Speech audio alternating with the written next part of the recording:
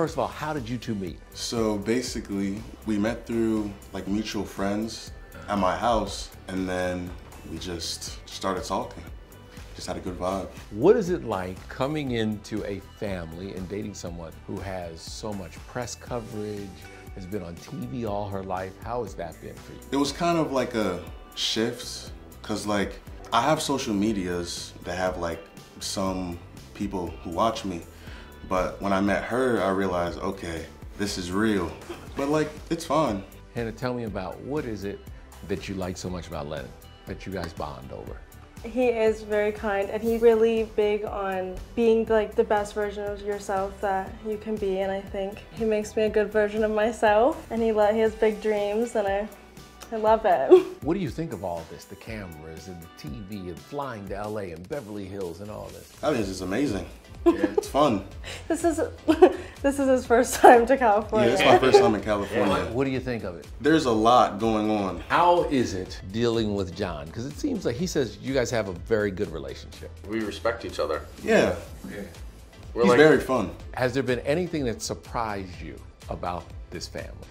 I wouldn't really say surprised, but you know, there's times that people disagree, but I realized at the end, it's just all out of love. They have like a very good, strong bond. I love that. Okay, and what do you think about this weight loss journey, and how will you be supportive in this? Well, Hannah, she looks gorgeous regardless, but back home, we've spoken about like our goals, because I go to the gym 3-4 times a week. We've spoken to each other before about our goals, and I feel like this is a very good opportunity for her to get her goals. You two go back tonight? Yes. Yeah. You have school. Yeah, and he has work. Yes. So you guys are right back in it. How is that adjustment, coming out and being swept up in all this and then going right back? It's definitely stressful. I've already missed 2 days of class, and I'm already stressed about it. I'm gonna write my essay on the plane ride back home. It's a lot, but never gonna let those grades drop. I'm going to arrive back to Pennsylvania at what, like 6 in the morning, Yeah, and go to class. then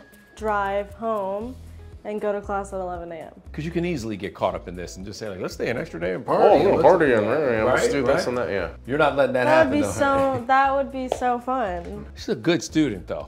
Oh yeah, she's smart. How is that, watching your child? Because it is always something where you're like, hey, how are you gonna do in school? I don't have to worry about either of my kids or any of them.